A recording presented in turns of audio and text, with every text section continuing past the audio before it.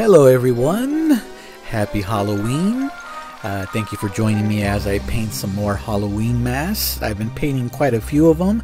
I appreciate everyone that's been watching my shorts and my videos that I've uploaded to my channel. If you're not subscribed to my channel, I would appreciate it if you hit subscribe and check out some of my prior videos. You could also hit the little bell icon to be notified when I upload new vids.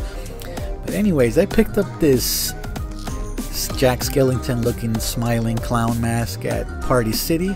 It was really cheap. It was only like $2.50, and I thought in my head, well, I could probably make this look pretty cool. You guys be the judge of that. Let me know in the comment section if you like the way these come out. This isn't the only mask I picked up. You will see the other one shortly. I went with a mustard kind of color. I always feel like this is kind of a gross, kind of creepy color if you do it right. I wanted to keep some of the black in between the teeth, because why repaint that if it's already there? And this is the other mask I picked up. It's kind of a Jason inspired mask, I guess, but these at Party City have kind of a weird diamond shape. But I picked it up anyways, gave it a good sanding. When you paint on these plastic masks, be sure to sand them down so the paint has something to grab onto. Makes it a lot easier in the long run, the less coats you have to give it. So I painted this kind of a darker orange red color, and when I was thinking about it, I thought I think I want to stick to like a reddish black color scheme. I haven't done one of those yet. I did a flame Jason mask that got good reception, so you could see that short I uploaded on my channel if you're curious. So yeah, this was a really thick paint. This is Liquitex acrylic paint that I use most of the time.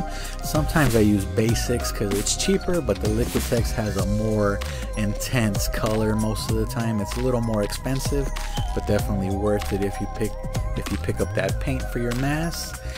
So as I let the Jason mask dry, I went back to this one. I gave this one 2 coats. That's why you can see it's a lot brighter. And I gave it a red nose. The red nose is always creepy. And I wanted to do kind of like a above the eyes, I don't know what you would call this, kind of a Terrifier red design on the mask.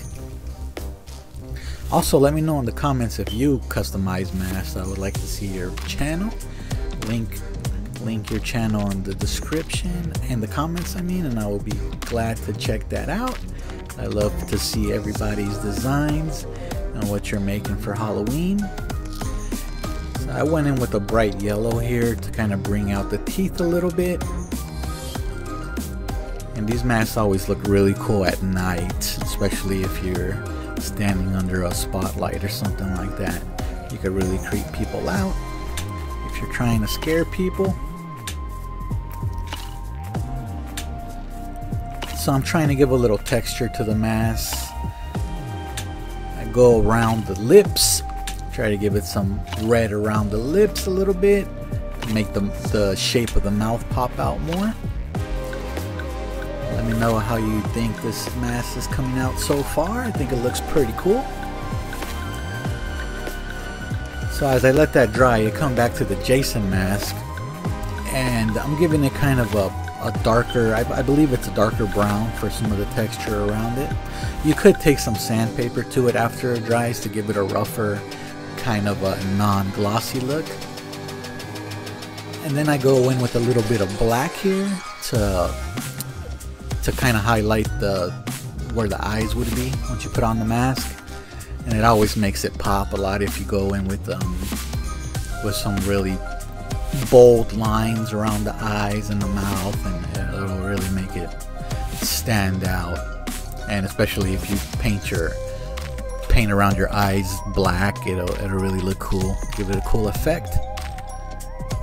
So this is pretty much the end of these masks. I felt like that was enough. Sometimes you could go overboard and you want to stay away from doing that. Too much is not great sometimes. So you keep it simple, keep it clean, and let me know what you guys think. This might be the last mask I customized for this Halloween season. I've done quite a few. Thank you again, guys, for checking out my video. Let me know in the comments how you think I did, and hope everybody has a safe Halloween. I'll catch you guys soon.